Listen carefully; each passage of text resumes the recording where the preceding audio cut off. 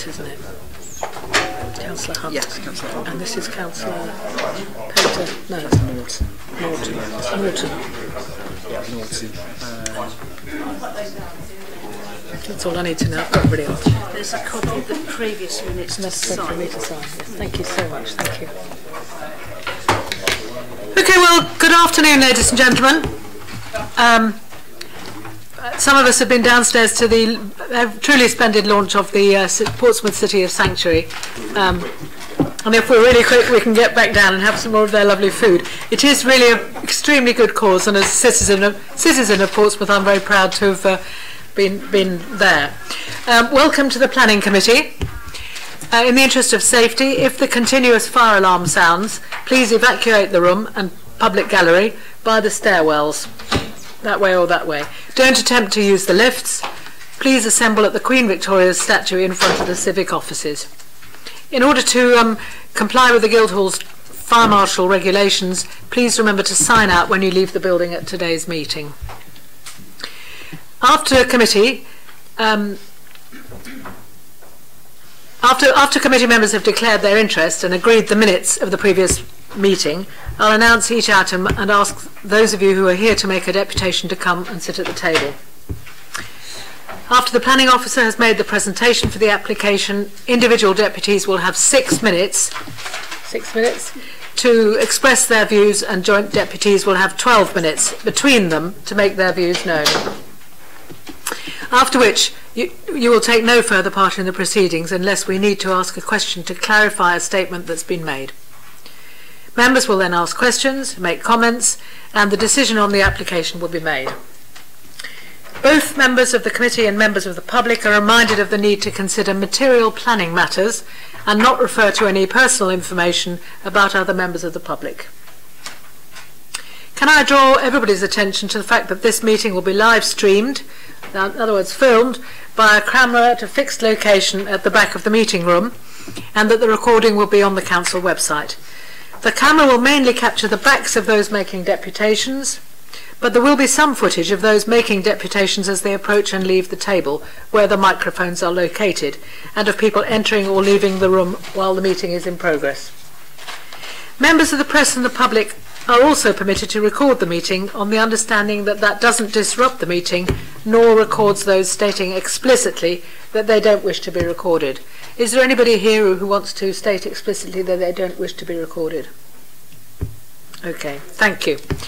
Can I ask everybody to use the microphones provided and to draw attention to they want to speak by in the same way? Thank you. So we've got only 2 things on the agenda today. First, I would like to ask for apologies, please. Well, Chair, as far as I'm aware, Councillor Luke Stubbs should be here. We do sometimes start at 1:15, so I'm wondering if that might be the cause, but he certainly hasn't told me that he's not coming, and Councillor Wiley is 2 minutes away having come from work, so he'll be here any moment. Councillor Atkins. When did you have one of those? Atkins. Thank you. Thank you, Councillor Jones. Okay. He'd be chairing. Chair, I'm subbing for Councillor Hugh Mason. I'm Councillor Rob Wood. And I gather you need to be away by 3:30, so I hope... I thank you for reminding me. And also apologies have been received from Councillor Claire Udy.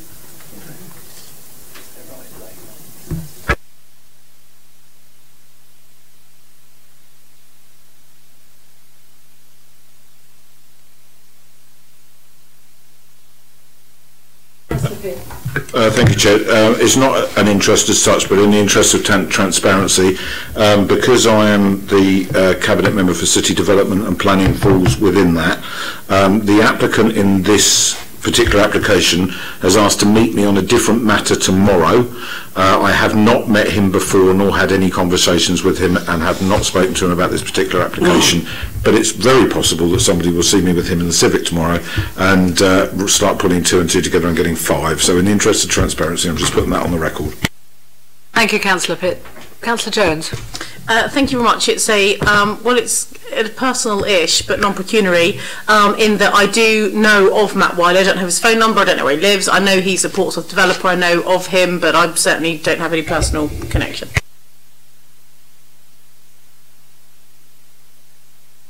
Councillor Hunt. Thank you, Madam Chairman. I don't have any interest, but I was just wondering, because if people are watching rather, they might wonder who's whom. Just wonder if you might be kind enough to go around the room, as it were, let everyone say who they are and what they do, what their role is today. Very good idea. I'll start then. I'm Judith Smythe. I'm a councillor for St Jude Ward, and I'm vice chair of this planning committee, and pleased to be chairing my first one. So. Anna Martin in Democratic Services. Councillor Susie Horton, Central Southsea Ward.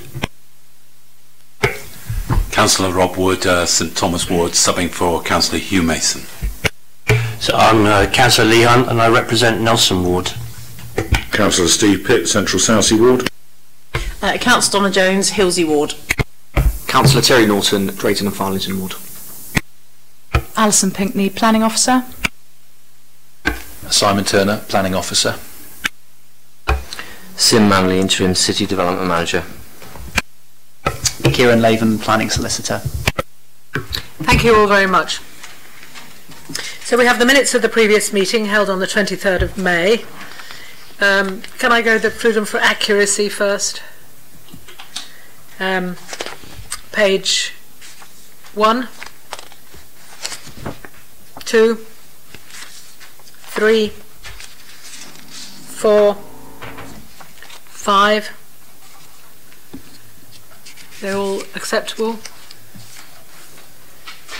Right, well, I myself wasn't at the last committee, as you might recall.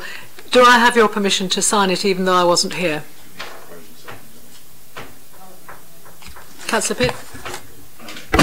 We just need to propose and second. I don't think there's issues with you signing them because you don't on behalf of the committee, isn't that right, Kieran? But I'm happy to propose.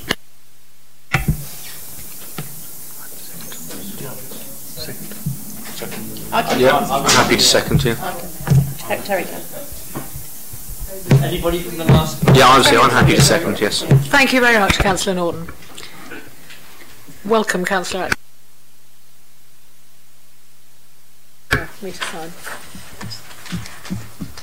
So I'll sign them then as they've been seconded and proposed by somebody else.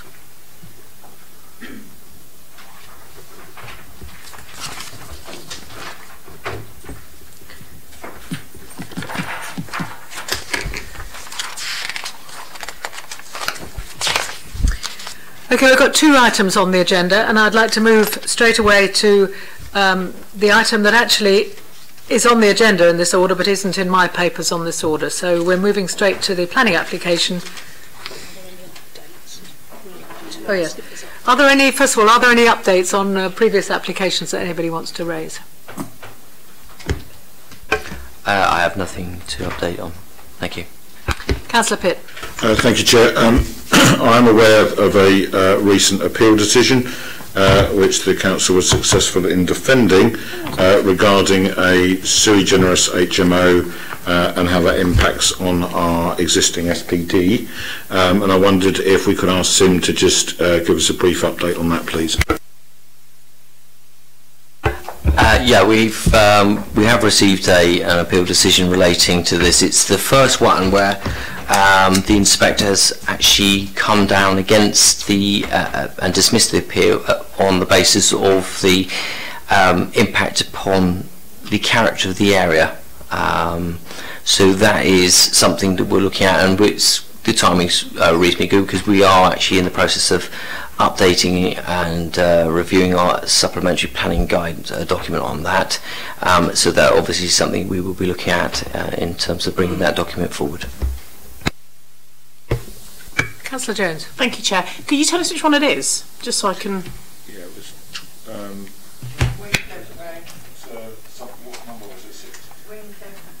It's number 13 Wincliffe Road.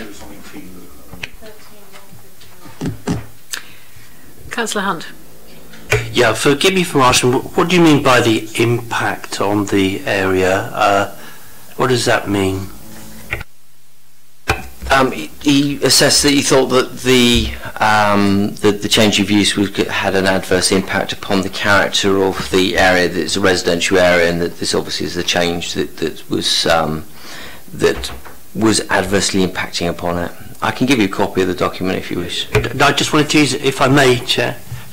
So, Wincliffe Road, is it that there are no HMOs in that area, and therefore, by putting this one in, it would change the nature of that area? There are quite a few in that area, and I think it's just basically talking about the impact that this change would have towards eroding the character. So it's an additional change. But I obviously, short of reading out the whole document to you, I can give you a copy of that for you to have a look at.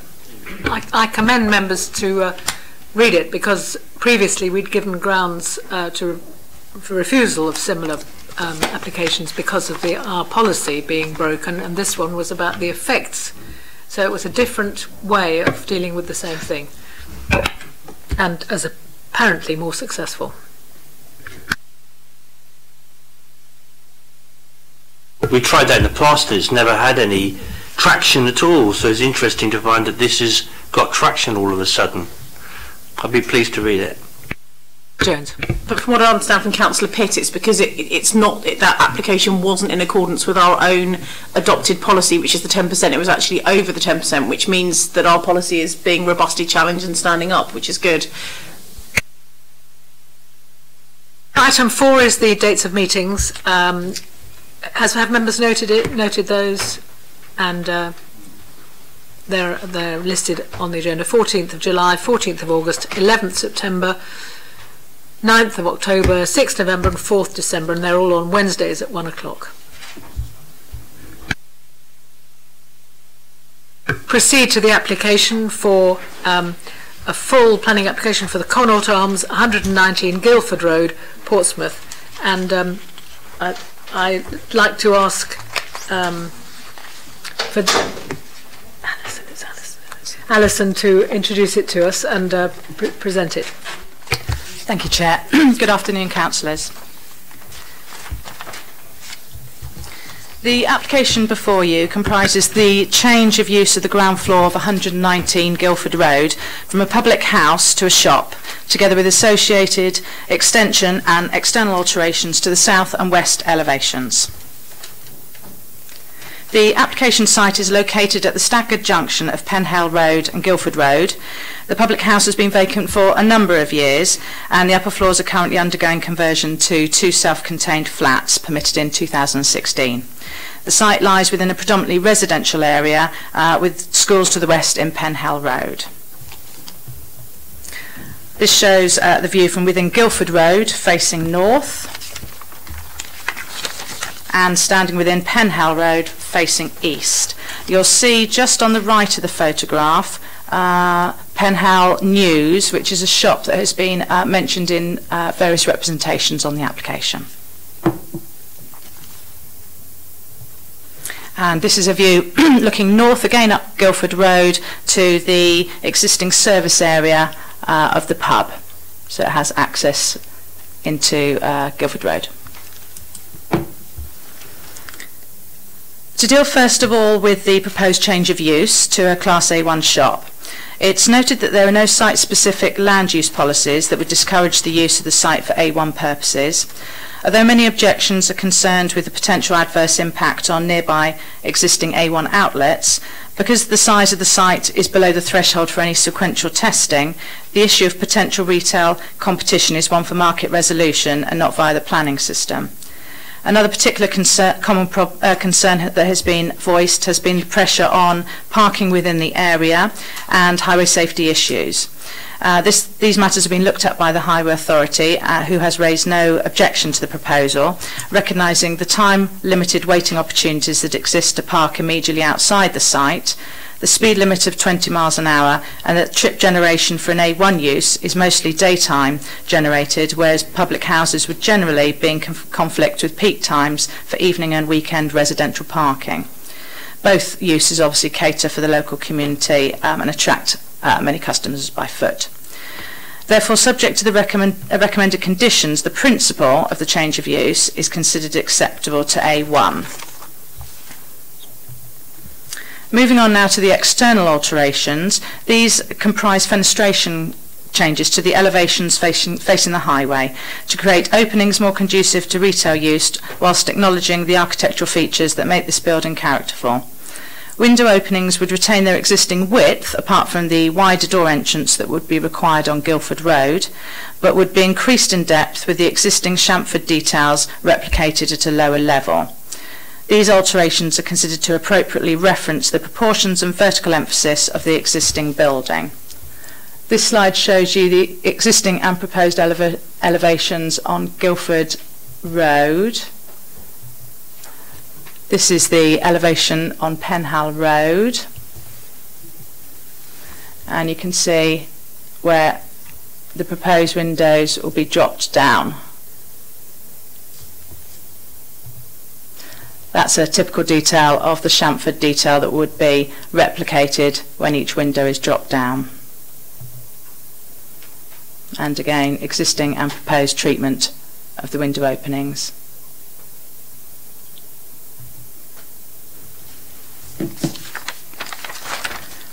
The existing rear service yard is the location of the proposed extension to the building.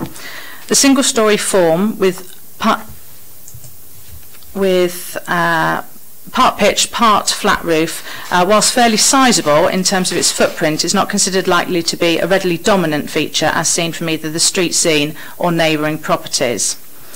The residential amenities of surrounding occupiers and those who will occupy the flats above the public house are concerned, the current public house, are concerned adequately protected by the recommended conditions relating to sound insulation, assessment of noise from the operation of any plant required by the shop, and opening hours have been limited by condition between 7 in the morning and 9 p.m. daily. The applicant hadn't suggested any opening hours, so that's a local planning authority recommendation. Members' attention is drawn to the fact, that's the roof plan of the proposed extension. So it fills most of the service yard and would have a false pitch essentially with a flat roofed element behind. Members are obviously reminded that this is, whilst it's not in use as a pub at the moment, its lawful use is as a pub, and it has an unfettered use in terms of opening hours that aren't controlled in planning terms. So to conclude, the change of use to Class A1, single-storey rear extension and the external alterations to the shop front are considered capable of support, subject to the recommended conditions on your papers. Thank you. Thank you, Alison. I'd now like to ask for Councillor Ashmore to make his deputation. Please, you've got 6 minutes, Councillor Ashmore. Thank you, Chair. Thank you, councillors. Yeah, this one is a bit of a weird one. It's, as you mentioned, it's been empty for a little while, for a couple of years. It's had 2 planning applications on similar grounds rejected over the years. Once I think by officers, the other it was thrown out by committee, and then they went to appeal, and then in Bristol, and they turned it down as well. And it's interesting that you were discussing earlier about the adverse effects on the area being part of the planning thing, which Councillor Hunt mentioned as well, and our policy, which Councillor Jones mentioned. The adverse effect on the area of having another shop there, one of the reasons one of their previous applications was thrown out was because it would change the character of the area, and it would be, the extension on the back would have been too high, and it would have blocked out the light on those houses at the back there of Manchester Road. And also it could, residents are concerned that it would start becoming like a mini high street. You've got, as you say, you've got a shop across the road, you've got a shop down, you can't see it on there, but it's down the other way in Newcombe Road. They're happy with those. They don't like the idea of a shop. They don't like the idea of delivery trucks turning up between the hours, even if it's limited to opening hours between 7 and 9. Deliveries could be at any time. I believe it was a big chain like Tesco was going to take it over. So that's a bit more than just a delivery that you'd get for a usual corner shop, and it'd probably be more traffic going down there. It's also a weird one in that there's another planning application for the site by the same person has gone in for the whole thing to be homes, for the flats above and a house at the bottom there. That one has got the support of residents, and also the applicant who's put it in is also, to his credit, engaging with residents, saying he would be happy to go for the one with homes. Residents would be more happy with it not being for commercial use and it for being for residential use, and obviously it means there'll be more homes. There'll be more homes there where we haven't got any at the moment, when we're crying out for that. I think that would be a much better use of the place as well. But considering it's been thrown out twice before by committee, and it's been thrown out by officers before, I'm again opposing this on the same grounds as the other ones were thrown out. So yeah, I'll just leave it up to you there to make that decision, but also bear in mind that there's another planning application going in for homes, which I think on a personal level, and engaging with the residents there, would be much more suitable for the area. Thank you very much. Is that all? Yeah, thank you. I understand if we turn to our report, and I will ask for some help from Alison on this. The previous appeals are described, and there are some grounds of the previous refusal of permission. And also I understand we have to consider each planning application on its own merits, and we could have 6 on the same site, but it's not up to us to decide which is the right one. We just have to look at each application on its merits. Alison, could you comment on the previous, the other question? Yes, Chair. There were indeed 2 refusals by the Council in the past. The first one in 2016, or it was a 2015 refusal, went to appeal. The Council refused it on the impact and the design and appearance of the extension, and also on the external roller shutters. When it went to appeal, the inspector clear, and I think I've provided extracts within my report, the inspector was comfortable with the single-storey extension. He was not comfortable with the external roller shutters, but the whole application got refused as one action. Then the council refused a slightly smaller rear extension, but this one wasn't flat roofed, it was with a pitched roof. But again, that refusal was before the inspector's decision in September of that year that set out that he was happy with the principle of the single-storey extension. Could I just also mention, this is the first time that the change of use has been considered under this application. Previously, they could have explored a temporary change of use under permitted development rights, but those rights were removed in 2017. So they would now need to make it. That's why they now need to make an application for the change of use to a shop. Thank you, Chair. Thank you, Alison. It's now the time for me to ask members of the Planning Committee to ask questions about this proposal. Yeah, thank you. So, thank you, Alison Pinckney. Just wanted to go to page 7, because I think you were referring to the extension and the planning inspector's extract there. He's not talking about the extension, is he? He's talking about the actual building. In there he refers to the building. He says, while the building may indeed not be designated, my impression of it is that whilst it may lack some material, etc., etc. So he's not talking about the extension, he's talking about the actual building. Councillor, if I refer you to the very second, so the last paragraph. Yeah, no, I know, got the last paragraph, yeah. It's the first one that I'm talking about. That while the building, he says, like other corner pubs in Portsmouth, its location and form marks it out as a feature in the extensive gridiron-like network of streets. So he's talking about the pub, isn't he? Yes, he is in that paragraph. When he's considering his appeal, he's talking about the pub and how it sits in the street scene and how it adds to the character of the area. Indeed, yes. Indeed. Councillor Norton. Thank you. So just to confirm, the proposed building will lose those parking spaces that are there. Is that right? So if you see there's a space, a white van there and a... That's outside the planning application site. Okay. The extent of the planning application site comes to this, yes. So there's a rear service yard at the moment with vehicular access in at this point. Okay, and second question, around the front of the building and probably over the road, are we looking at any double yellow lines? So yeah, there's some there, aren't there?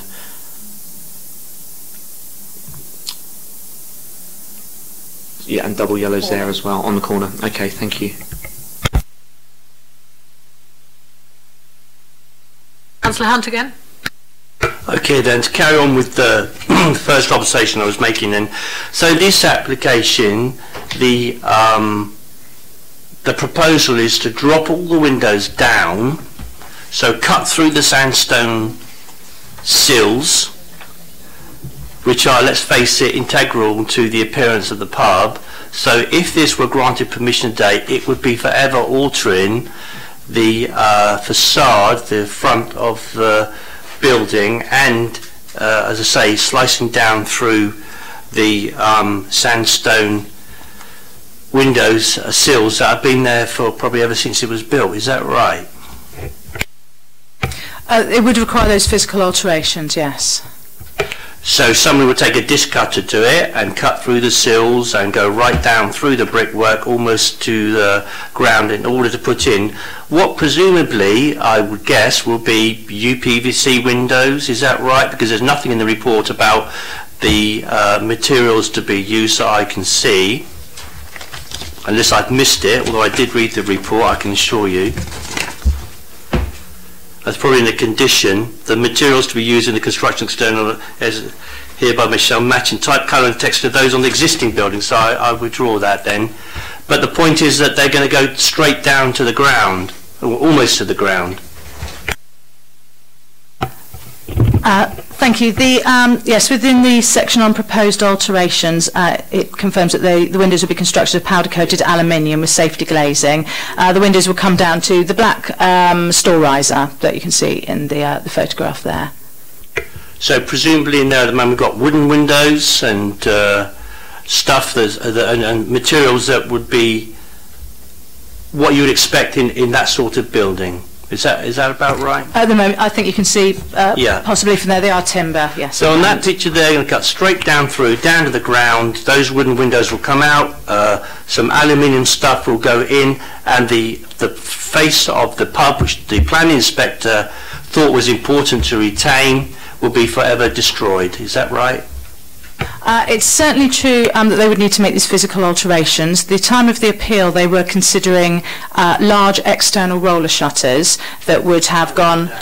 thank you, I did read that. You're right, so the roller shutters aren't in here. And they didn't respect sort of the opening proportions and design. This application seeks to keep the width of the windows so that you still have the vertical emphasis that the rest of the building has.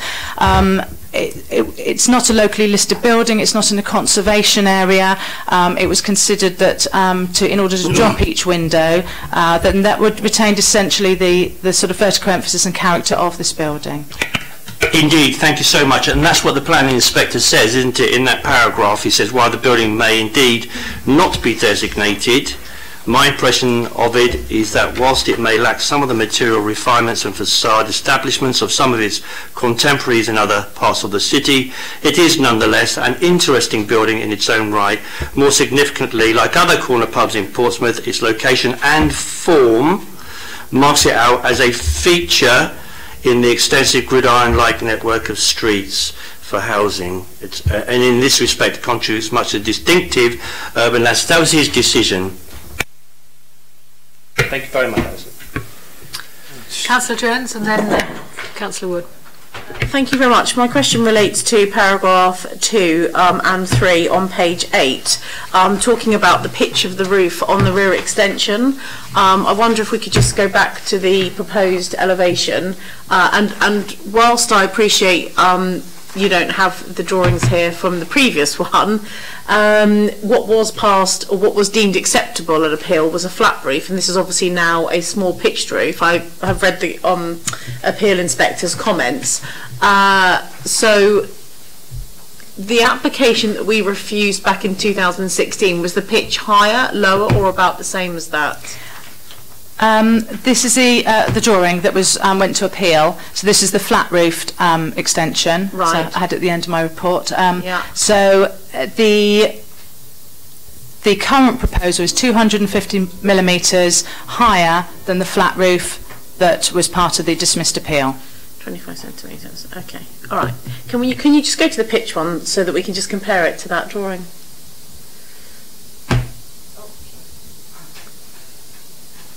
Okay. Thank you. Councillor Wood? Thank you, Chair. Policy PSC 23 is quite a comprehensive one, which is not only about design, but it's also the context and how it sits in its area.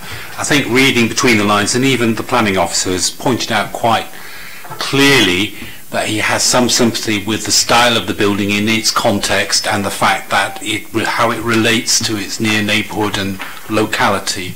I think whatever they do at the front, it's still a big shop they're going to build, which in a building that was clearly a substantive building that has character as a pub, and there is also a shop. So we as councillors can't deny the fact that this will effectively be a shop that may change that neighbourhood there, because being already having a shop in the area and then putting another shop, which is going to be a shop whatever you say, whether it's got rollers on or not, it's going to have a big frontage, and that big frontage is there to attract people to that area to stop and park and go into the shop, etc.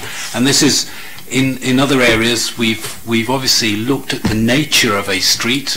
We have the SBT 20, which is to address that we have mixed economies in an area, and we give residents the ability to help define their area in a way that planning understands. So what I'm trying to understand with PCS 23, it talks about design, but then goes on, that is only the first couple of lines. It then goes on to talk about the context of the building, how it sits historically and how it contributes to the local area, and that's open to interpretation. So what degrees have we got? So do we take into account the fact that we know this is going to be a shop, a big shop with a big front end, which was never intended for a pub, and effectively you're doing a makeover and you're making sure the pub is on top, and this will be what the street scene that residents will see in a predominantly residential area with a neighbourhood shop currently,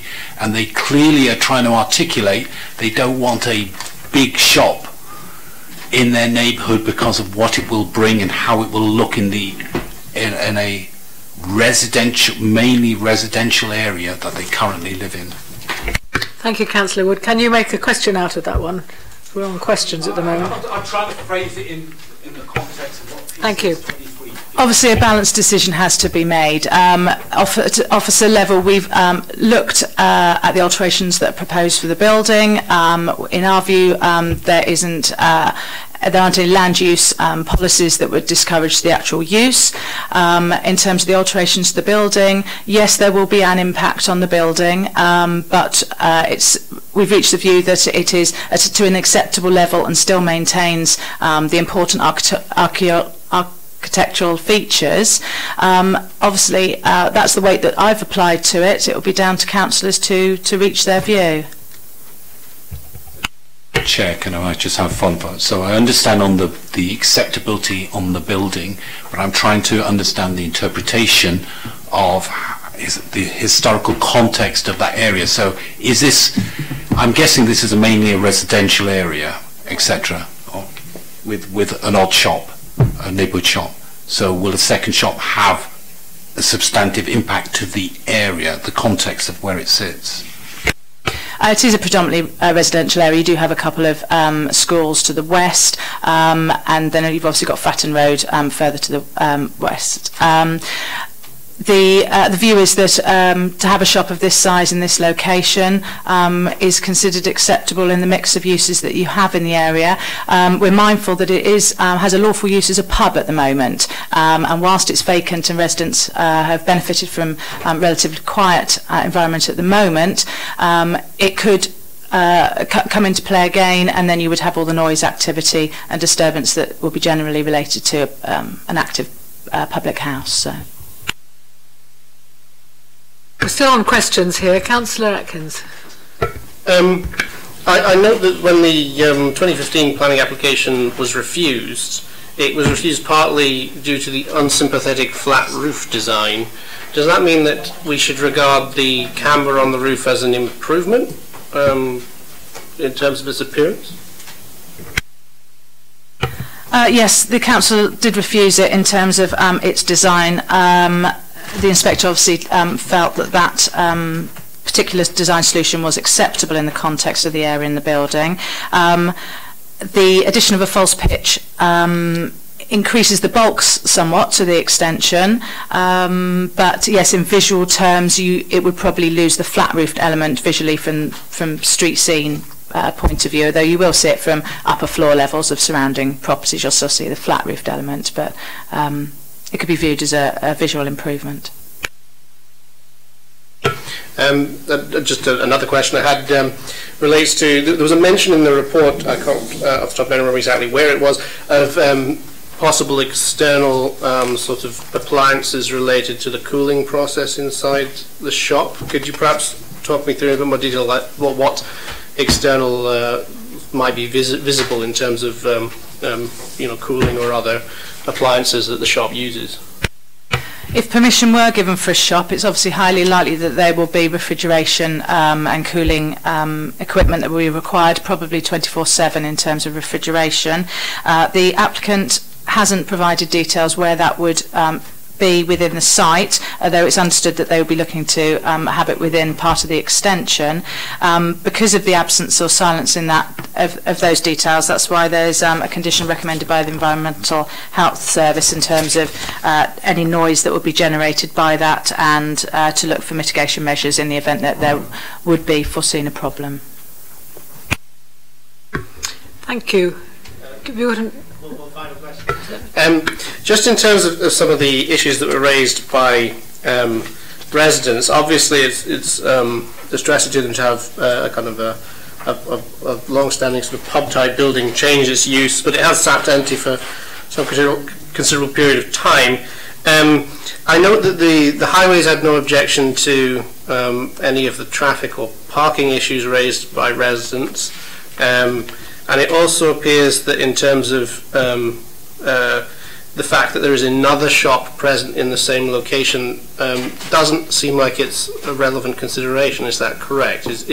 Are there any of the sort of residents' concerns outstanding that we should take into account in this decision, or have they largely been addressed by sort of expert bodies? They have been addressed in terms of the Highway Authority has seen, and we've discussed the objections, and they didn't consider that they could lodge an objection on highway safety grounds or parking within the surrounding area. So I believe it hasn't been addressed in terms of there's no specific control or condition we can place on parking. There is no parking on site available. They would have to be using surrounding roads. Councillor Pitt, another question? Yes, thank you, Chair. I'm slightly concerned by a couple of the assumptions that we're making here about the comparison between a retail unit and a pub. As everyone knows, for donkey's years, I ran a pub that was on one corner of a block, and on the other corner of the block was a shop. And I can absolutely tell you that the pattern of deliveries for a pub are nothing like they are for a shop. Shops carry fresh produce. They have deliveries every single day. A pub has a dray that comes once a week, and if it has a different wine supplier or soft drink supplier, maybe once a week, once a fortnight. So you're comparing one, maybe two deliveries a week, which would last for a maximum of 15 minutes, to shops selling perishable goods, which will require refrigerated lorry deliveries and a whole range of other things, and will be very unlikely to come on one lorry, unless, of course, it is a national chain, in which case they also make regular deliveries during the course of the week, because there happens to be a Tesco's Express at the end of my road, and I see the lorries pull up every day, as they do outside the co-op as well. So I'm a bit concerned that we're just saying it won't be any different to a pub. I'm also slightly concerned by comments that say that noise and disturbance, etc., would be more likely to be associated with a pub. The licensing objectives clearly give a route for residents to complain should that sort of thing happen, because they have recourse to the licensing committee, whereas the level of footfall that you would expect with a shop in terms of coming and going is vastly different. If somebody came into my pub, they would take, even if they were a rapid drinker, 15 to 20 minutes to drink a pint and leave. somebody's in and out of a shop sometimes in 1 to 2 minutes. So I'm not saying it's going to sway my decision, but I think it's a mistake in this report for us to just say that it's like for like, because in my view, with the experience of doing what I've done for many, many years, it absolutely isn't. And that presumably is one of the reasons that it was given a different use class order recently by central government. Any further questions? Right, I'd like to get on to comments now. Councillor Hunt. I've looked at this and read through all the reports. I've listened to what the officers have said. I've read through the planning inspectors. Clearly, I've read the planning inspectors' thinking, and I don't think that there's any doubt whatsoever that if these windows were removed and new modern materials were used, and as it's been described in the meeting today, cutting down through the, for want of a better word, historic windowsills, that to replace it with these modern materials will undermine its contribution to the urban landscape of the area, contrary to PCS 23, as described by the planning inspector, who clearly knows a great deal more than me. Last time it was the roller shutters. This time the deciding factor is the replacement windows, which we've heard are going to be aluminium powder coated grey colour, I think. So that's a move towards trying to sit them into the building, but these would be unsympathetic, and the proposal to remove the window sills and replace them with these modern materials do amount to an unsympathetic feature which would fail to relate to the unique architectural quality of the former pub, which was the former decision when this committee was looking at it about roller shutters. So it's the same principle. There you are. I've put it forward. I hope that it will be supported. PCS 23, it says here that the following will be sought in new development, which this is a development. Excellent architectural quality in new buildings and changes to existing buildings, and I don't think that this does that. Thank you, Madam Chairman.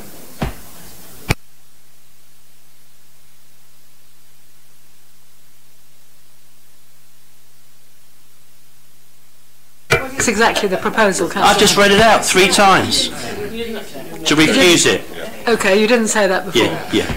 I think it's pretty obvious. But you liked it. Okay, so there's a proposal. I beg your pardon. That's to refuse it, and to refuse it on the grounds of the unsympathetic nature of the windows. Would that have a secondary? Okay, that would. Can I ask for comments from the planning officers, please? Thank you, Councillor. If I can come back on some of the various points you've made, Councillor Peter wouldn't dispute there are. It's not like for like. There's differences in opening hours, behaviour, possibly deliveries and so on. So yes, I wouldn't dispute your point that there are some differences between a pub and a local shop.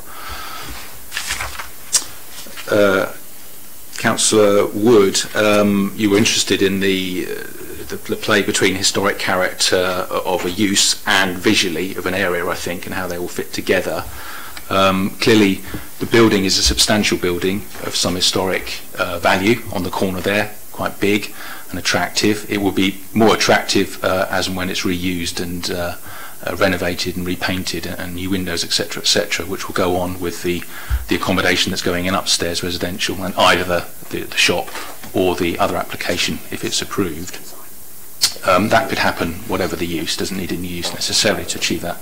But I think in terms of it being a shop, it's going from one sort of publicly accessible building to another sort of publicly accessible building. And I think in broad character it retains that sort of key publicly accessible nature on a corner plot that all residents can use should they want to for some sort of benefit.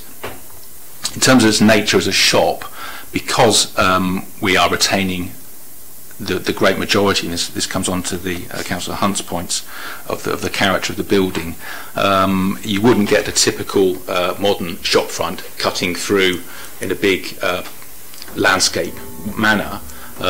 So I think it would still retain a lot of the character of the previous character albeit a shop now. But I think the fact that they're retaining the vertical emphasis of the windows and not cutting across them is really important. And because that's a limited change to the overall building, and the overall building is strong in scale and quality, especially when it's renovated, and we do consider that the overall character of that building will remain positive for the local area for residents to use as they see fit, shopping in this instance. And then turning to Councillor Hunt's, Councillor Hunt's points about the character of the building and the design. That's what we certainly looked at really carefully, along with the other factors. And I think one of the key points was the way the recess, which we saw in the photographs before, is quite deeply recessed from the elevations.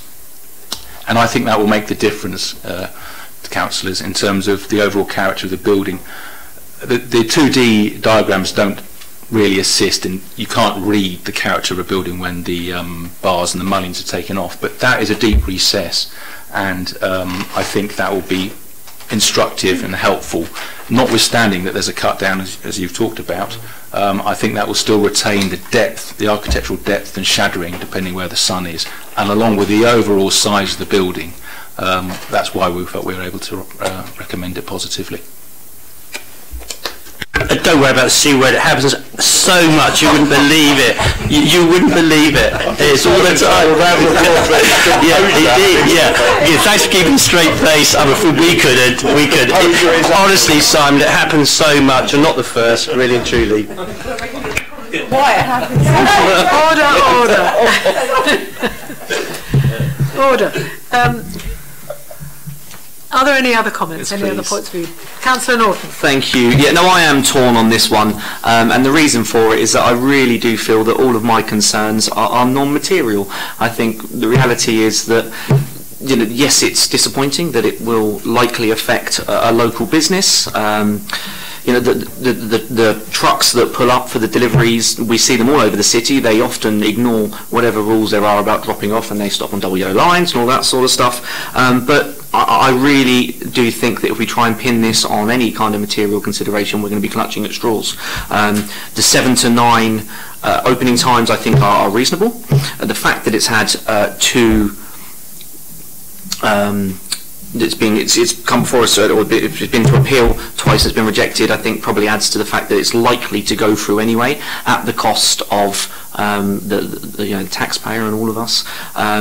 We know that these are expensive processes, which often leave the council a little bit out of pocket, on the likelihood of appeals. Other concerns, loss of parking. Well, they're not building on that parking area that's there. They're keeping that. There is a safety concern over the road. I know the road is a bit of a rat run round there. You have to kind of go all over the place to get through and go past. That exists already. I don't think it's going to impact particularly heavily on that. And of course there are questions about the school being there locally, and will that have any kind of impact on that and any safety issues. I just don't think it will, but I do think it's worth pointing out that we have to deal with these on material grounds, so regardless of non-material considerations, and for all of those who are objective, I think it's important to highlight that we have to look at this at the case of a planning application, and although there are personal circumstances in there, we can't really consider those because they don't have value and they'll come back on appeal. So I am struggling to find any reason to refuse it really on planning grounds. And also we must do all we can to ensure that we make use of empty buildings. I'm not prepared to comment on whether it will come back as an application for homes, because we have to look at the application that's in front of us. But again, what are we doing? Can we confidently say that we're doing all we can to make use of empty buildings if we're turning down applications like this? Thank you. It's just a comment, it's not a proposal at this stage. It's not a proposal at this stage. That's fine. There was a couple of things, Councillor Norton, that you raised which I may be able to help you with a little bit. A lot of the comments you made were actually very sensible in terms of the local residents not particularly wanting a shop. We don't have a policy basis to get against which we can resist that. It is fully policy compliant, and as we know from training, the starting point, the main material consideration is your local plan, and if there isn't a local plan policy and that would support us in defending this change of use, then we would be struggling at appeal on that. In relation to concerns over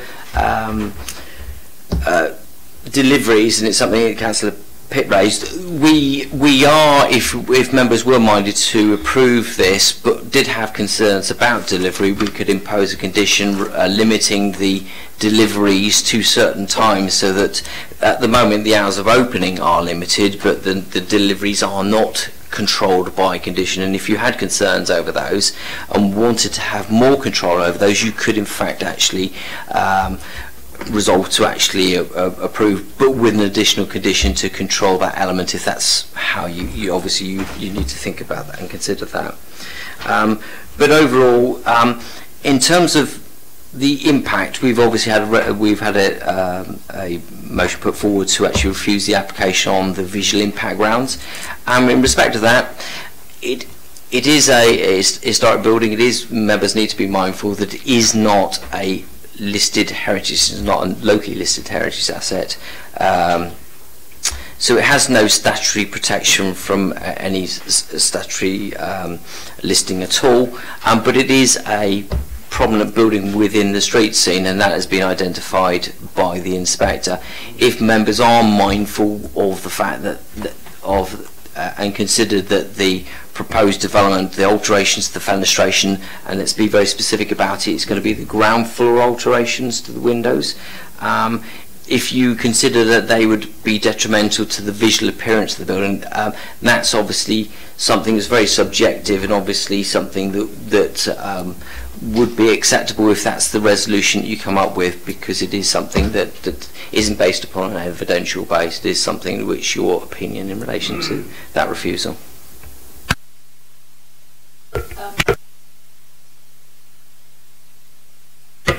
Thank you. Notwithstanding the fact that I completely appreciate that we don't go with the whim of what people want. So if we did that, we probably wouldn't get much past at all.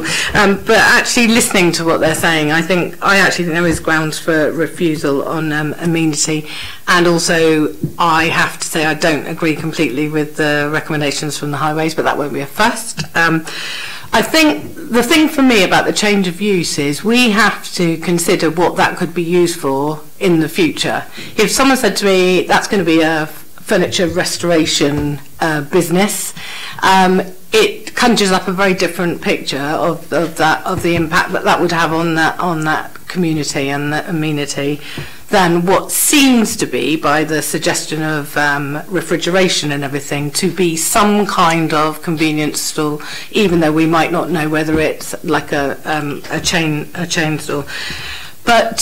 And obviously there's an establishment that there is a shop there, but I think we've got a responsibility to say what is the worst case scenario for the impact of a Tesco's type shop, and I think that will have a demonstrable and negative impact, even just on the refrigeration, noise, etc. And I know we can put in planning, sort of restrictions about what that is. But the other thing is those shops we know from all over the city, when they go in, they attract cars, particularly if it's an established chain, and we know that there's illegal parking. And I think that's what Councillor Norton was probably indicating with the double yellow lines bit, is we know that there's a problem with that. And we also know what this area is like, and again, as was alluded to, it's not a straightforward road.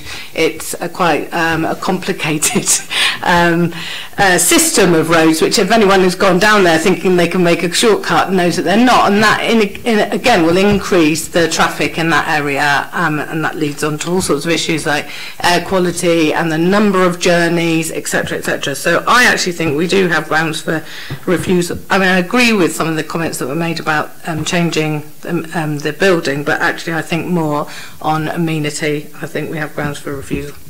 Thank you. It's not a motion just yet, is that right? Because I'm quite happy. Okay. I've got Councillor Jones. Thank you very much, Chair.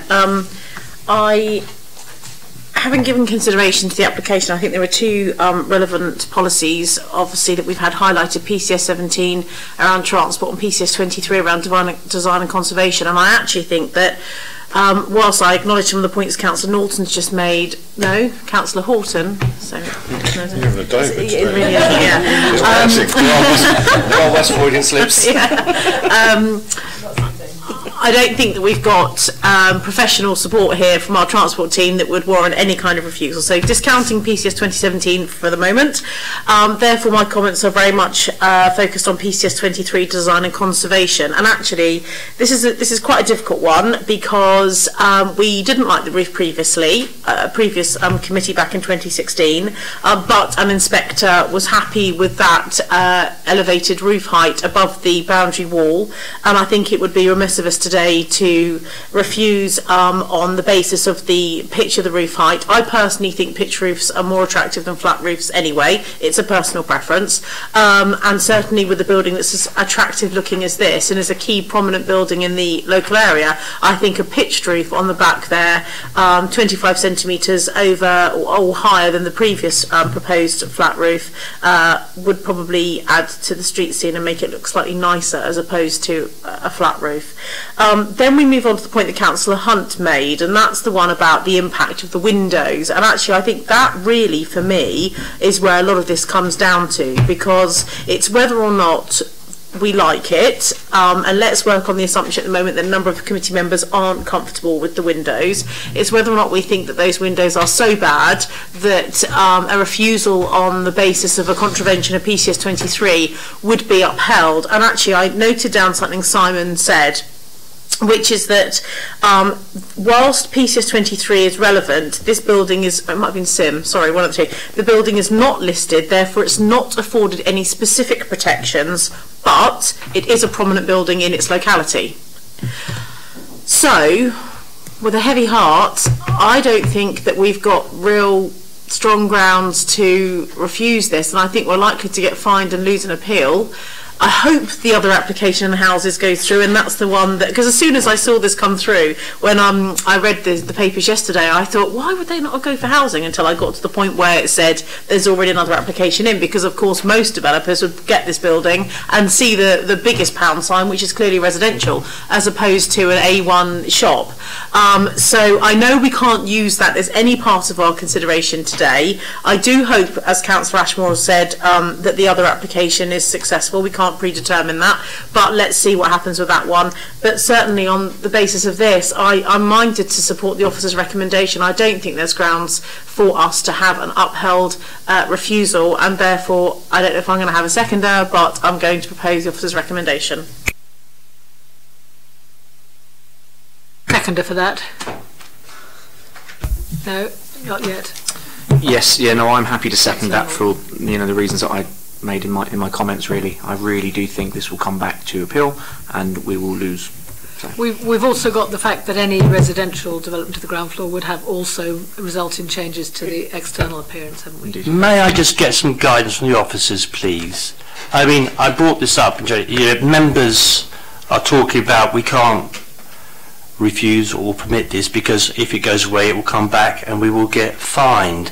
Should we really be, we can think about that, but should we really be taking that into account when we're coming to the view about a particular planning application like this, or deciding on its individual merits? Obviously, when you're as a member of the authority and like officers, we do have a fiduciary duty to ensure that we spend the public purse in a correct way, and obviously as part of our role as planning officers is to give you a view as to whether or not there's a likelihood that we would be successful in appeal. One of the things about when you are looking at a case where a successful case of costs is what we're talking about is held against the council, is where we're deemed to be acting unreasonably. Now, one of the points about trying to object to something like parking, where we've got no evidential base to support us, that can be often a case of costs against us. In relation to, and something I was alluding to earlier when I was talking about it, when it's a very subjective matter, the fact that you have a contrary view to an officer isn't acting unreasonably, it's just saying, I form an opinion which is contrary to what the officers said. If you're of the view that the alterations to the ground floor fenestration are so harmful as to justify a refusal in this instance, then that's entirely within your gift to reach collectively as a committee that view. As to whether or not it would be likely to get a case of costs, it wouldn't be unreasonable for you to form a view because it is an opinion. And if I may just tease out a bit, so just because it goes off to appeal doesn't mean to say if the planning inspector looks at this and says actually the method of thinking was quite right, and he doesn't always award costs against the council, even if the appeal is allowed. Case of costs, not all decisions made by the inspector when an application is dismissed at appeal or allowed at appeal attracts a case of costs. You can have situations bizarrely where an application is dismissed but the council still has a case of costs against us because part of their case has been unreasonable. It's only this unreasonable element to it, and it doesn't automatically mean that when an application is, if it goes to appeal and is successfully upheld and the development allowed, that you will automatically attract a case of costs. Councillor Wood first, then Councillor Pitt. Okay. Just a comment on why I'm seconding, etc. I had a look at several things. First of all, the comment about the site is not in a designated local centre. That's PCS 18, etc. And then it talked about proposals for town centres in out-of-centre locations. Then I had a look at paragraph 91, where there's comment about the reference to make sure that it achieves a healthy, inclusive and safe places which promote social interaction. Now, obviously this is a shop. I go back to the point, it's going to be a big glass front. In no way, in a pub, no matter how significant on a corner, is it not going to change the designated look and feel of an area. Now, when it does that, we have to think of the context of the shop, where it sits and what it looks like in that area. It's an out of town, so it has a significant impact in that community and the context it sits in with residential houses. So having looked at the design of PCS 23, just to try and gauge what I need to do, the whole of PCS 23 is subjective according to how we interpret it. So we're quite valid to interpret it using these words. So the front part, the principles of good design with the national framework requires development to be of excellent architectural quality. I can say I could build a skyscraper there, which is a great design, okay, and architecturally significance, but it's totally inappropriate. So the second part of it says, gives us room to interpret the context, and this is about the function, how is it set overall in the area. It goes on to talk about will establish a strong sense of place and will respond to local character and history and reflect the identity of the local surroundings. So my refusal is based on that, which is the context of the shop. The design of the shop may have been of good architectural design for a shop, but it doesn't, I feel that on balance, the second part of it, the context of it, just as I said about the skyscraper, wouldn't be appropriate whether it's designed well or not. The context, I don't feel, has been done. And clearly the planning inspectorate did labour previously on the, even though it's not a listed building, he did say this was a prominent feature. Okay, thank you. Chair, I need a small amount of indulgence here because something struck me while we've been considering this. Can I ask a question of Councillor Horton, please? Councillor Horton, I'm concerned about when this report was written because it makes no reference whatsoever to the Harbour School. And could that be because at the time that the comments came back from the highway network, there was no intention to reopen that unit, but the subsequent events have changed that decision. I'm surprised that given the nature of that school and its students, no reference was made to it in the report, and I'm wondering if the report's being based prior to the knowledge that the school was actually going to be reopened again. The existing shop that's there is on the same side of the road on the corner. Having knocked doors in that road with Councillor Ashmore and heard from the horse's mouth from the residents, there are a number of concerns about traffic movements around that junction. Combining deliveries for that site with the nature of children coming out and needing to cross that junction to access what in all likelihood, let's face it, would be the surviving unit there, because the idea that a little corner shop's going to out-trade a national chain is pretty remote. So I'm just a bit concerned, and for that reason, unless we can get clarification right now, I'm going to propose a deferral, because I believe that the officer's report may not have been in possession of all the facts, but that may not be the case according to the officers.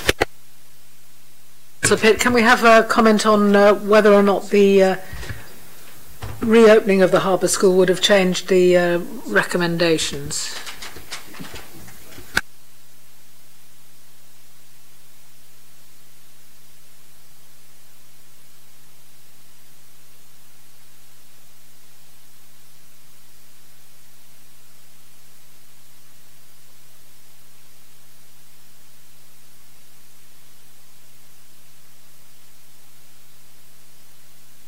Yes, just speaking to the officer. The officer is unaware as to whether or not the Harbour School has been considered, because obviously there's a matter of timing there. So her response is they have looked at the local schools, but the response that's come back, obviously from Highways, they couldn't say if it included or excluded or took into consideration the Harbour School. So it's for members to decide as to whether or not that's so material that you would need to feel that you needed to defer the application, let that question be answered, and then return it at the next committee. See, Councillor Atkins. I mean, on that point, I can't personally see that it makes an enormous difference, given there are other schools in the area, and given that the report is basing some of its conclusions on majority footfall rather than people driving to and from the shop. And second of all, I don't know whether or not this is the case, but it seems to me that it's not entirely the shop's responsibility, and there is currently permission for a pub. I don't know if you can argue that the shop is likely to create a great deal more traffic in the area than the pub would have done, and I'm not clear whether or not it's actually the shop's responsibility, given the advice we have from the Highways. Plus, there are shops and things which attract traffic in the area already. I think the report recognises this is an area of quite high traffic flow, but it doesn't actually prevent the presence of a shop on that location. But perhaps the officers could clarify that. Thank you. Councillor Horton. I just need to, for clarity, explain that it actually, whilst the school, the old Harbour School, is being reopened, it's not being reopened in the same way as it was. So there will be a very different type of child there. It may well have an impact on this because it's actually going to be a satellite of the Mary Rose School. So it might actually mean that there's more traffic. So it might be that it's worth looking at, but not because of the use of children coming and going as it was before under its previous Harbour School setup. By that you're drawing attention to the need for transport for many of those children because they have severe physical disabilities. Yeah. Councillor Hunt, and then I'm going to move towards winding us towards a conclusion. So, you know, the planning officer's made very clear that this is not a listed building. I quite accept that. There are material, despite what has been said, there are material planning considerations here, because on the last decision, it was considering the impact of the roller shutter blinds upon it. This time, we intend to take disc cutters to it and actually damage the building, and that seemed to me would be quite contrary to what the planning inspector was talking about in the paragraph that's been quoted on page 7, which we're all very much aware of now. And then so far as costs go, which I never talk about here actually because I don't think it's a good idea, on this occasion we've mounted a very cogent and reasonable argument as to why this should be refused, and I think that's where I'll leave it, and I think there's every reason to refuse. Thank you. I'm going to move towards... okay. May I make a quick general comment, just because I haven't made a general comment on it. I think a lot of the ground's been covered.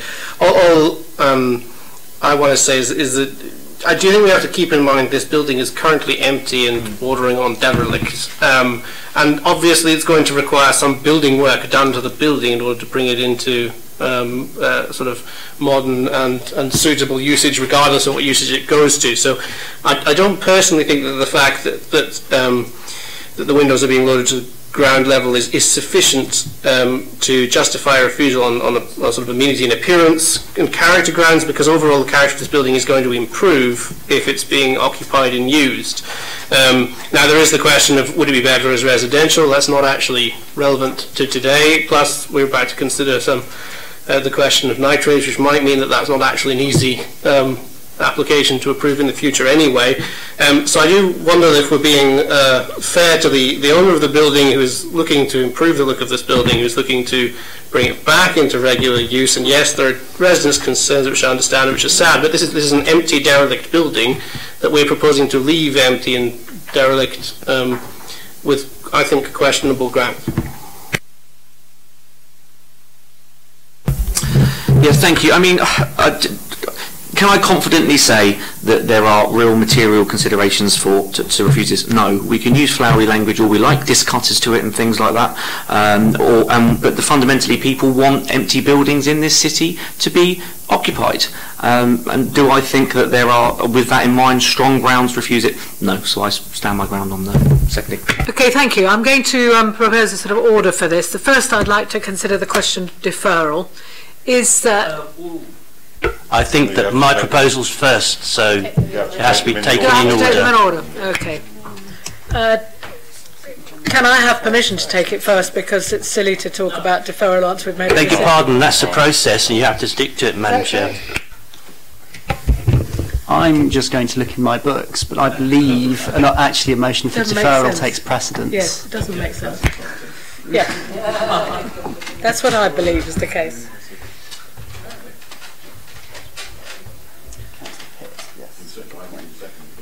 Yes, do you have a seconder before we go into that particular can of worms? It is a deferral on the grounds of the highways haven't done enough to us, given the new circumstances. On that point, can I give some advice in relation to the highways engineer?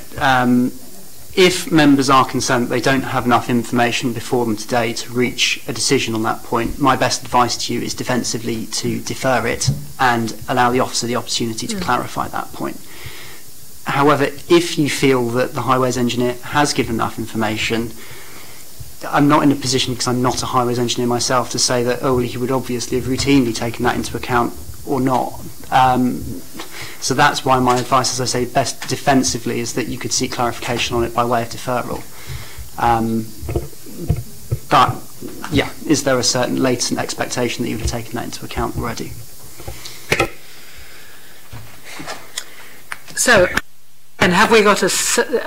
Councillor Pitt, do you want to pursue the idea of the deferral, and have we got a seconder for that? It's a narrow call for me, but because of the way that school's going to be brought back into use, and the likelihood that no one in their right mind is going to think that the corner shop's going to survive with a larger retail unit there. So, I mean, it may be that the corner shop moves to the large retail unit, I don't know. But I suppose that's always an option. But it will mean children crossing the road where they'd not previously crossed the road. That's an inevitable occurrence. That junction is awful. It's badly laid out. And I know from speaking to residents down there, there are issues with it. And whilst when it was a pub and it was open later in the day, footfall, not that many people, despite what some people say, drive to the pub. I just think the situation is slightly different. I would like to have had, it says very clearly in the Highways Network comments, it is noted that the roads surrounding the application site are residential in nature. It makes no reference to a school being there at all, and therefore we cannot have certainty that that was given consideration, and it's no one's fault. This was a recent change of circumstances that's been required by the council, so I don't know what he may or may not think, and I'd just like to get his opinion. So yes, I'm pursuing deferral. Is there a seconder for anybody to second that recommendation? No? Okay, so we can't pursue that. Now move to the motion, the motion to refuse this. Can I just check with you the grounds? They were written down by the officers. The grounds, as I... If you want me to read it all out for the third time, let me summarise it as chair here. No, I'll summarise them because it's my refusal. Thank you, madam. So, what we've got here is so I've written it down so that the proposal, these are my exact words, the proposal to remove the windows and sills and replace them with modern materials amount to an unsympathetic feature that have failed to relate to the unique architectural quality of the former pub as described by the planning inspector, I'm using his words, and the previous decision, which I presume was acceptable last time, and that therefore this would detract from the street scene, etc., etc., and that is it will undermine its contribution to the urban landscape of the area, and that's contrary to PCS 23, which I think is the third time I've said it. I believe there are other things that Councillor Wood brought up that would slightly change those reasons for refusal. Do you want to add Sorry, those? if I might, it was from my perspective, when Councillor Horton spoke, she was speaking with regard to use as well as design. So I just want clarification on whether or not you're importing any of those concerns into reasons for refusal, so we can properly redress that with the committee and get an endorsed motion on the basis of possibly both design and use. It was Councillor Wood or Councillor Horton or add to that reasons for refusal.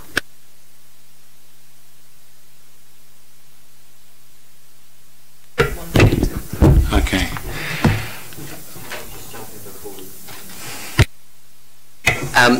Because we covered off the issue and I gave you the advice in terms of the visual appearance and the subjective nature of that, what I would say is in relation to the use, we do not have any policy grounds to defend that.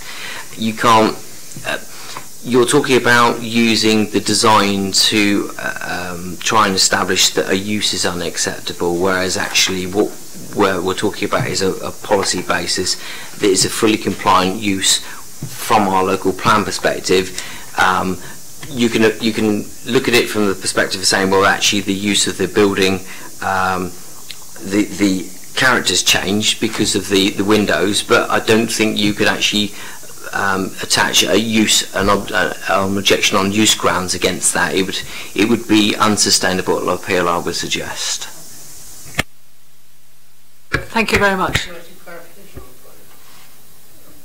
On that point then, if we refuse it on the grounds suggested by Councillor Hunt alone, which are the appearance grounds, does that mean we are effectively approving the change of use but rejecting the application for this planning? Or are we still going to be refusing both aspects of the application? The application is refused, or would be refused if members minded to actually vote that way against it, but in fact actually the grounds for refusal would be the actual impact upon the visual appearance. You wouldn't be raising an objection to the actual change of use to a shop. Can we move to a vote on the basis of that proposal to refuse the application on the grounds that Councillor Hunt has read out and that you've made a note of? Is that right? I hope so.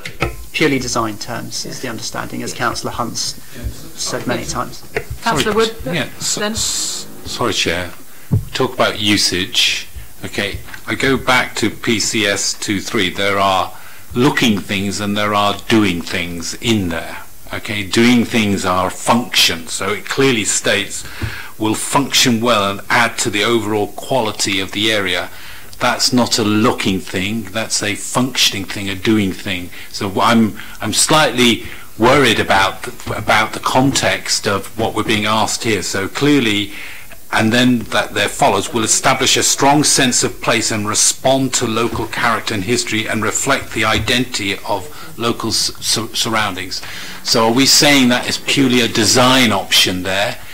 Because those words are very subjective to what responds to the local character, because character is a feeling thing. Okay. Okay. And sorry, Chair, just to finish it, the reason I go back to my example of a skyscraper can look beautiful there, sit in the air, but clearly I've picked something there you wouldn't put in place, and it can have great design, in other words, purely on design, but it's inappropriateness in the area, because you have to take the context of the area into place. And that's what I'm saying, which is we can't help but take the context of this fact it was a pub on the corner in a busy residential area, and what that shop front will look like in its context. We'll ask for officers' advice on this, I think. Yes, please. The policy to which you're referring, PCS 23, is a design policy. It's not talking about the use. I understand what you're saying is that it looks like a pub, and therefore once you start changing the fenestration, it doesn't look like a pub. That's an assessment of it's a prominent building in the location, and you're changing the fenestration. That will change the appearance of the building. If context. But it's in a character context. It is not a use policy. It is a design policy. I think you're talking across the premises. He's talking about. I beg your pardon, Madam Chair.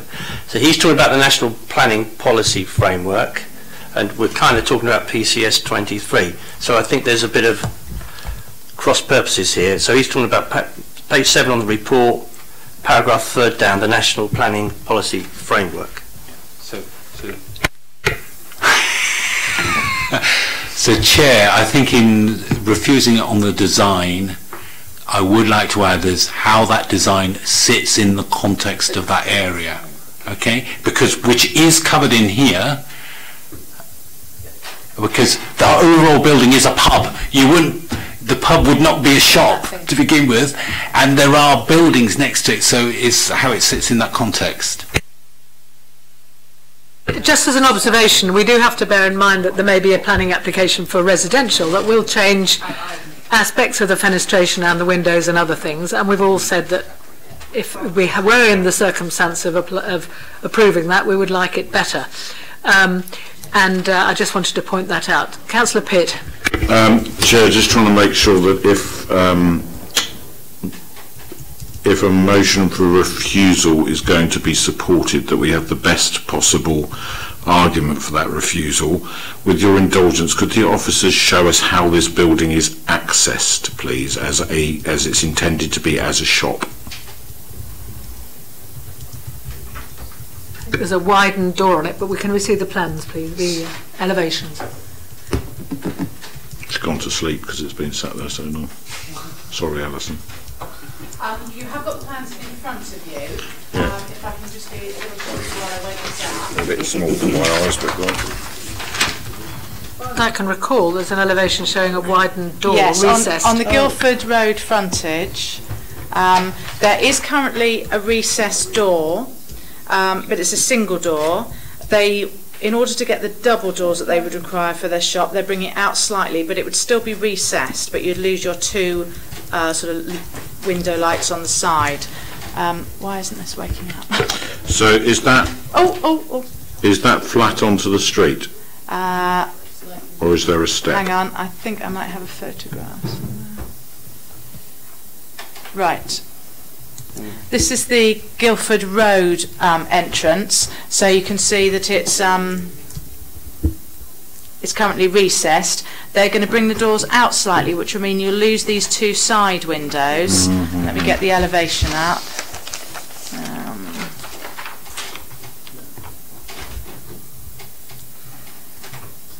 That makes it worse, Steve. Thank you. There. Right.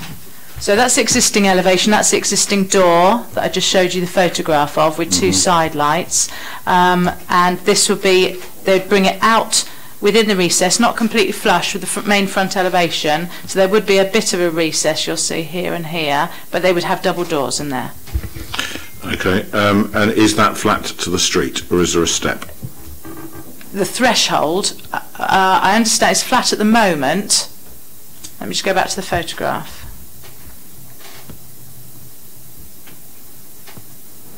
Yes, it's level threshold at the moment, and the elevations don't show anything. Okay, others may wish to amend their comments based on what I've just drawn your attention to. Indeed, it makes it worse. Clearly makes it worse. So if we put that into the reference of the double doors, further detract from the appearance of the building, and the similar words that I used earlier on. I'm most grateful to Councillor Pitt for pointing that out. How I missed it, I have no idea.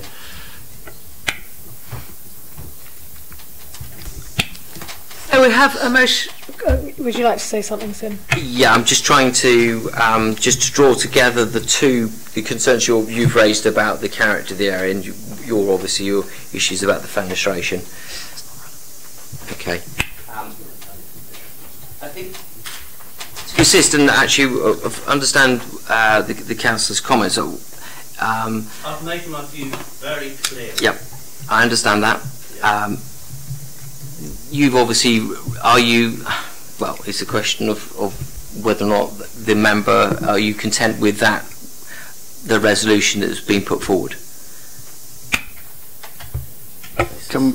Could we just read it out from the officer side to the members to get endorsement of what they're being asked to resolve upon? Yes, please. We've tried to obviously put it more in a more framed version for the reason for refusal, if that's okay, because it was obviously we've got to be quite tight in terms of the wording. So based upon what you've said, the suggested would be that the proposed development would be detrimental to the visual appearance of this prominent building and character of the area by reason of unsympathetic alterations to the ground floor fenestration and double doors, contrary to the provisions of policy CS 23. Are you content that that gathers up everything? Because I'm trying to pick up your wider impact. I think we got in there the use of to replace the windows with modern materials. We talked about the doors, and they detract. I mean, I've used the words from the previous refusal, which I presume were acceptable to the officers back then. And that's to remove the window sills and they amount to an unsympathetic feature, the doors and the windows, which will fail to relate to the unique architectural quality of the former pub. I think that's the fourth or fifth time that I've said that, today, and it's contrary to policy PCS 23, and it's reflected in the planning inspector's observations as well. I think I've made it clear. I'm going to move for a vote on that, that we refuse the application on those grounds. Can I have a show of hands, please? Those in favour of refusing. Okay, so there are 2 in favour of refusing and the rest are against. So then we can move to the next motion, which is that we approve the application. Votes against. Who votes against the motion to refuse? You've got two in favour of refusal. Yes. In theory, everyone else could abstain. Oh, okay. Who votes in favour of against the motion to refuse? 3. Who's abstaining? Okay. The motion's carried. No, the motion was defeated. Defeated. The motion was defeated. So therefore, do we have to go to the other proposal, which is to approve it? So we have a proposal from over here from Donna to approve this. All in favour of approving it, could they show their hands? Okay. All against. approving it. 3 against 3. So your vote as well, Chair? Yes. Casting vote to you. I've got a casting vote. I want to vote to approve it. Okay. We had an abstention there as well. So that, can I just be clear, because that vote was 4-3 to refuse, and you hadn't voted? No, Oh, right, okay. That wasn't. It was 3-3. So I used my casting vote. Thank you all very much. That was... Eyes inside my head. Thank you all very much. I think we can assure Councillor Ashmore that we've given proper and lengthy attention to this important matter. The second item on the agenda, substantive, is mainly from information, which is an information document about the water quality issues in the Solent catchment area and planning decisions. It's been indicated to me that some of you who are on the Cabinet would have had an opportunity to understand this further, and that this is, at this stage, is mostly for information. But if there are any questions, if people have read it, then of course officers here will take those. But first I'll just pass over to Chief Officer here, Sim, to just introduce it further. Thank you. Yeah, obviously you're aware the report's in front of you, and as it says, stated that it's brought for information purposes only. In terms of update, the report you see in front of you is the one that was presented to committee, to Cabinet. Because of the short period of time since Cabinet, there isn't really any update. We were hoping to get some things moving. We are working very hard as officers in conjunction with members to try and look at mitigation measures that would allow us to start to issue decisions at this moment in time. Because of the very short period of time since we went to Cabinet, we haven't progressed those.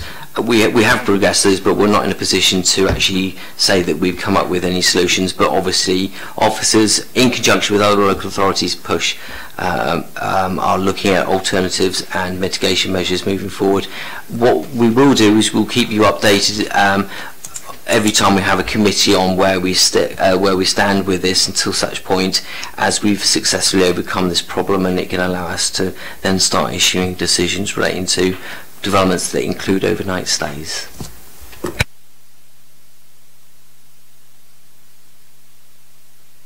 Councillor Atkins. Yeah, just for the sake of clarity, we're being given this report sort of just to take note of it. There isn't any particular actions that the Planning Committee can or should take in this matter. All the decisions at the present are a matter for Cabinet, are they, in terms of whether or not planning applications for residential and overnight stays come before Planning Committee at the moment? That's a decision being taken by officers, by Cabinet, or I understand that. Thank you. I understand that. Obviously decisions will be made by Cabinet and may be brought to us in full council in due course, but the main issue is that we are waiting for legal and council advice, so that it's the Cabinet isn't at the stage of being able to make decisions about the way forward. Perhaps Councillor Pitt could help us. Yeah, I've been very clear that the Planning Committee needs to have a role in this work moving forward, and if there's anything in the report that members wish to challenge or question, then they should absolutely do so, and that every stage of the process, where there are updates on the work being progressed, that same opportunity exists. So the Planning Committee is the sounding board for this piece of work as it moves forward, because that's the nature of this committee as far as I'm concerned. That's supported by Councillor Mason, who's chair of the Planning Committee, so if anybody wants to ask questions or challenge things, then they should absolutely feel free to do so. Councillor Jones. I've had a long conversation with Councillor Pitt about this as a relevant Cabinet member, and so I think there's a lot of work that does need to be done on this. I think it's a significant issue for the City of Portsmouth, particularly as our local economy is so heavily based on people that work in the house building industry, and I'll continue to have conversations with him and officers. I just wanted to point out, and I did speak to Sim about this before the meeting started, that it's worth members being aware that Havant Council took a decision, whether that was right or not, last night, and I believe they've got another meeting today. I think it might have been Cabinet and full Council, the two different things, about proceeding at risk to issue applications. Same is can be said for Southampton City Council, took a decision last week. For information, the lead planning officers group of PUSH meets tomorrow, and there will be outcomes from that and some steer as to what we may do going forward. We obviously can't sit in limbo indefinitely. I'm aware of the activity in those two boroughs as to the unitary of the borough as to what's happening going forward, but I would like us to have the opportunity tomorrow at the PUSH meeting for them to report back to that why they've made that decision, to inform whether we would make a similar decision or not, because it is ultimately our decision as to whether we proceed at risk. But it could just be that they are maybe choosing not to have taken legal advice, and we need some clarification around that. He's getting very sick.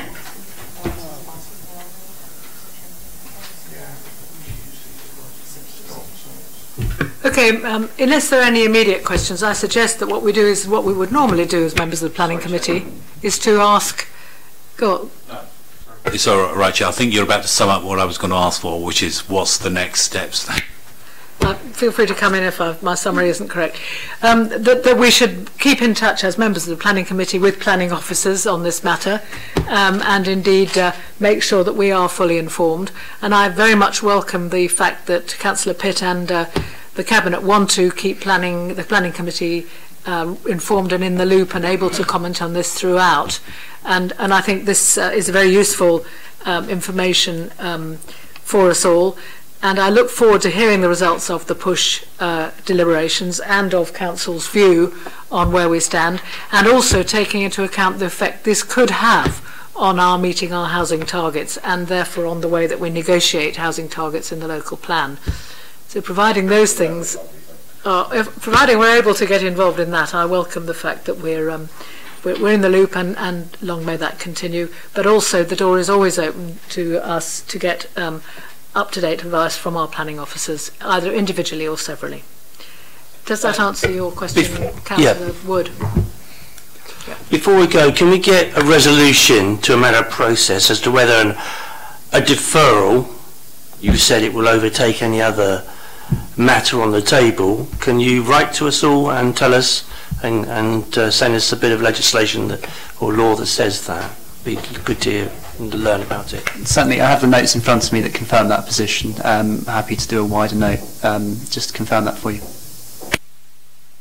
If you excuse me, it never happened in the past, so I'm glad we've got it right now.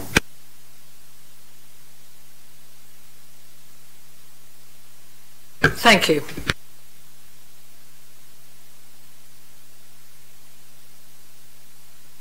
We've now got to the end of the agenda, and I declare this meeting closed. Thank you all very much. Just mention that there is some training. I don't know if Sim would like to explain to the members about the training. I did tell you, Sim.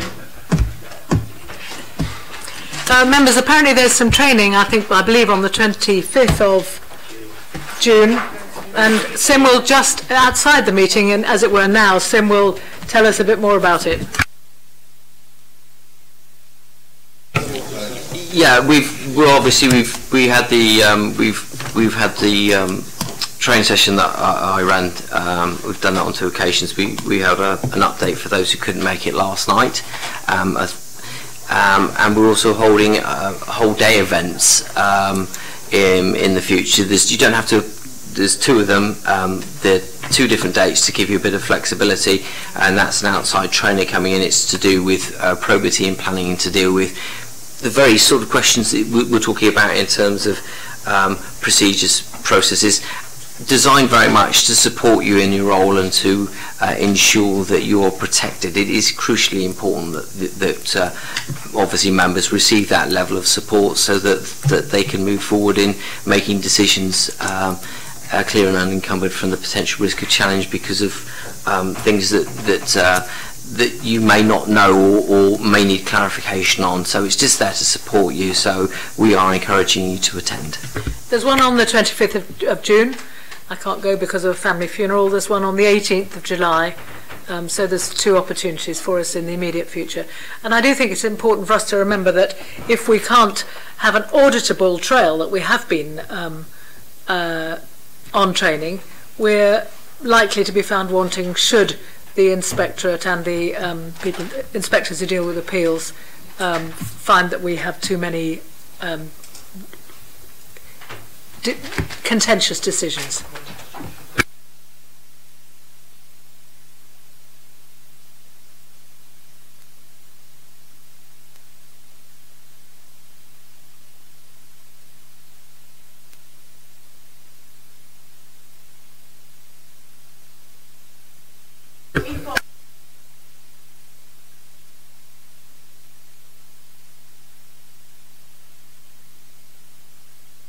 These are your training sessions. They're not mandatory.